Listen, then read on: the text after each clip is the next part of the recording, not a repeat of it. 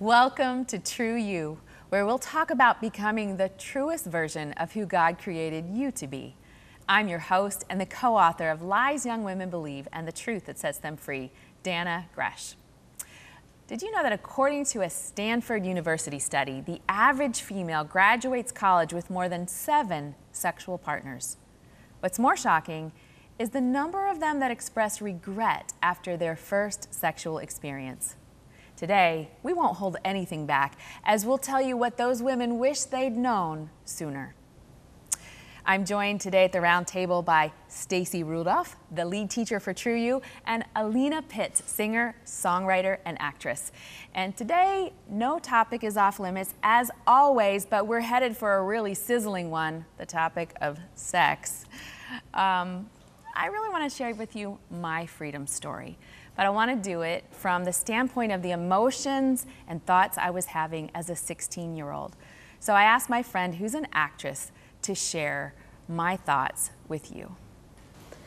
So I'm with this guy. He's amazing in all ways, athletic, funny, smart. About 6 months into a relationship, he starts wanting more from me, physically. And I know I'm not ready for that. I mean, it feels great to be wanted in that way, but I know I don't want that. But I don't stop it. I mean, I'm just afraid I'll lose him, and I don't want that either. I've started journaling my feelings, almost writing letters to God. And I need to tell someone. I want to tell someone. My mom, my best friend, my cheer coach. I think I might find strength there.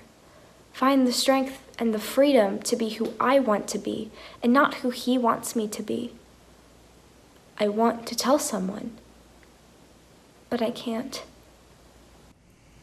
Wow, that is so just enlightening to hear that you felt that way. I feel like you're really open and kind of free with your story, but I am today, very transparent, right. You know, but for years, it's like the enemy had a gag on me, and I was so afraid to tell someone what I desperately wanted to tell them because I was afraid of what they would think about me, and I lived in that bondage, and because of that bondage, then I lived in the shame of actually becoming sexually active and more wanting to tell somebody, but I just didn't feel like I could do that. And I found that's a pretty universal experience for teenage girls that are getting the pressure to have sex with their boyfriend. Definitely.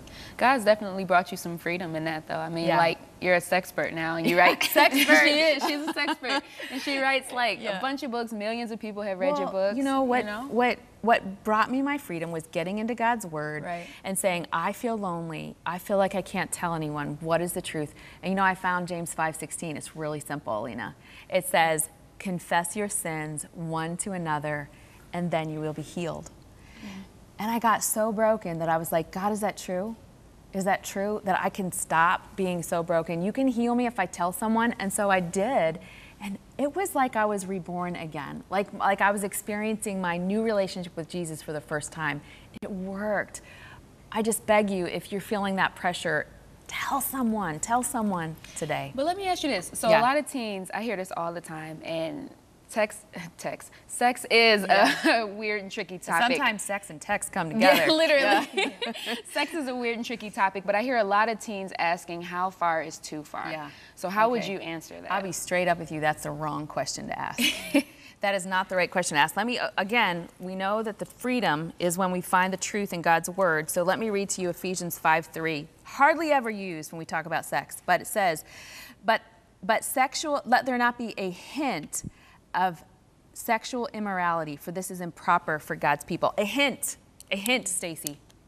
A hint, Alina. That sounds impossible. That does sound impossible in our social media, sexting world. Like, how do you, like, even just profile photos, they're like porn pictures, right? There's a hint of sex in them. How do you achieve that in a day and age where sex is so common? And people tell me all the time it's old-fashioned. This is an old-fashioned book. I'm like, do you know that when it was written, it was out of style? It was never in style. But God, the question isn't how far is too far. The question is, how far can I stay away from ruining the holiness and the purity of a gift God does want me to experience with great pleasure one day? How far away can I stay from that line so that I can protect it? I love that.